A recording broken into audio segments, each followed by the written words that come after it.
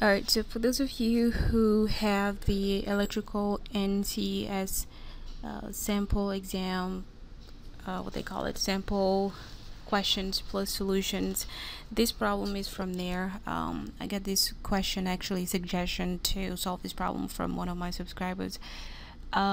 This is on page 77, problem 17. So you can look that up. The problem says two discrete time signals, x of n and y of n, are defined as shown in this table right here, with x of n is equal to y of n is equal to 0 for all values of n less than -1, and for all values of n greater than 3. Okay, and so the question is to find the convolution between x of n and y of n for n minus 2, 2 plus 5. Now so this is a discrete time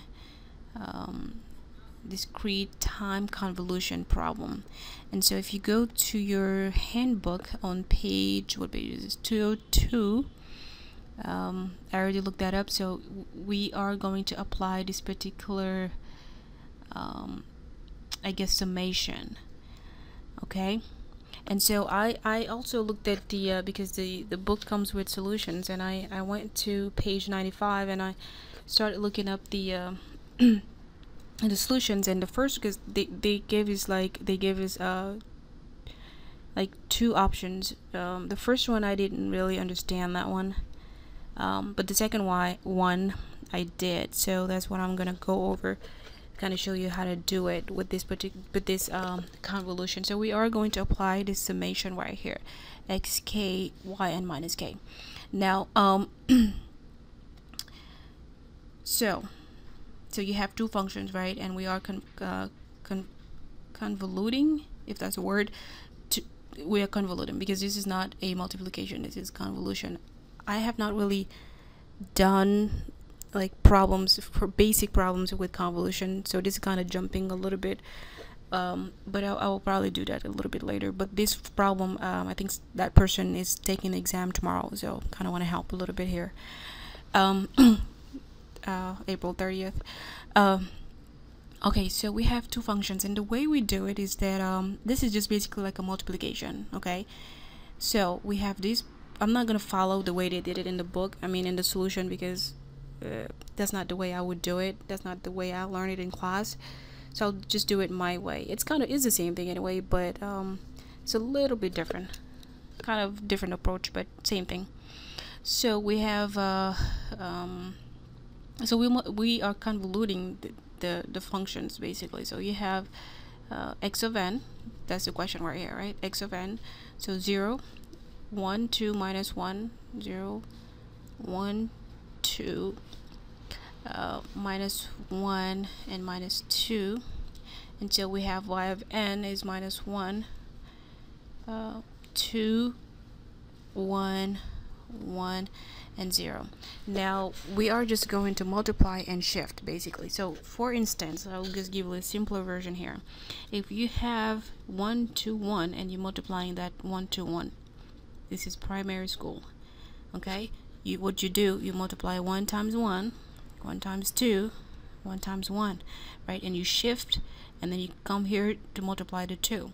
So you have 2 times 1 is 2, 2 times 2 is 4, 2 times 1 is 2, etc. So that we are just going to do it the exact same way over here. It's the same thing. Okay, now some people, the way they did it in the book, I guess they started from the other side. I guess they did this is what they did in the book. And for the solution, 1 times 1 is 1, 1 times 2 is 2. They looking at this one right here, 1 times 1 is 1, and then they shifted from the left. That's what they did here. But I'm doing it the other way because that's how I learned it. That's what I'm more comfortable doing it that way. But in which case, in any case rather, you are multiplying and then adding afterwards later on. And again, the concept here is just to use the summation right there. I mean, you can do it also by hand, you know, for every k you do the summation one by one, but it will take a long time. So let's do it real quick. Okay, so 0 times that, so we're multiplying 0 by this, and then we're multiplying 1 by the whole thing, multiplying 1 by the whole thing. So I'll keep quiet and do it, and we'll see what we have. So 0 times minus 2 is 0. 0, 0, 0, 0, and so I'm shifting. Okay, so I'm not touching that. So 1 times minus 2 is minus 2. Minus 1, 2, 1, and then 0, and then we shift again. Okay, minus 2, minus 1, 2, 1, and 0. So we shift again. So this method is called I don't know what they call this. There's a name for it, but I can't remember right now. Okay, so 2 minus 2, so that's minus 4.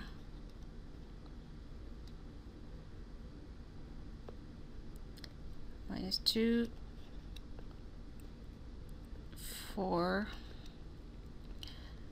2, and 0, and then the last one here,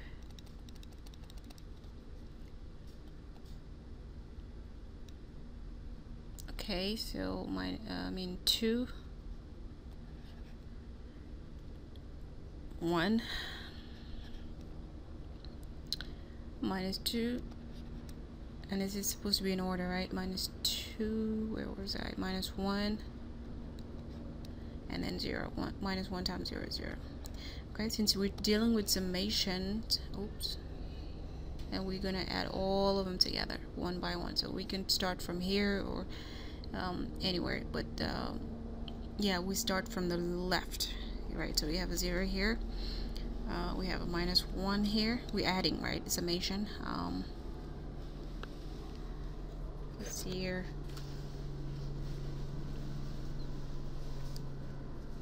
This is a 0. 2 minus 2 is 0. This is a 6. 0 is a 3. Minus 5 is a minus 3. That's a minus 3 again. There's a minus 2. And that's a 0. And this is your Vn.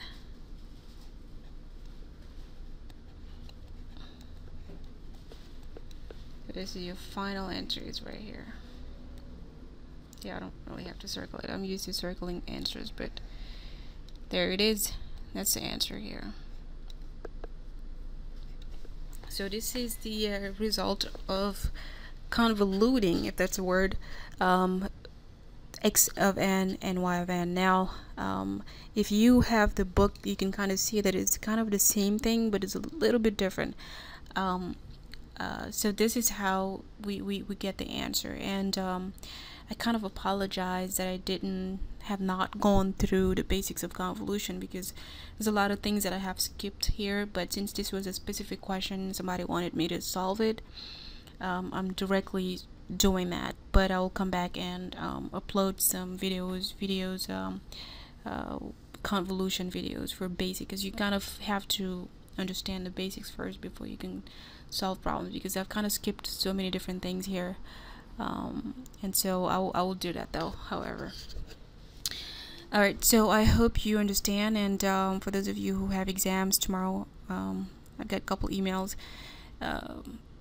Good luck. So hopefully you pass it. Alright, so thanks, and see you later.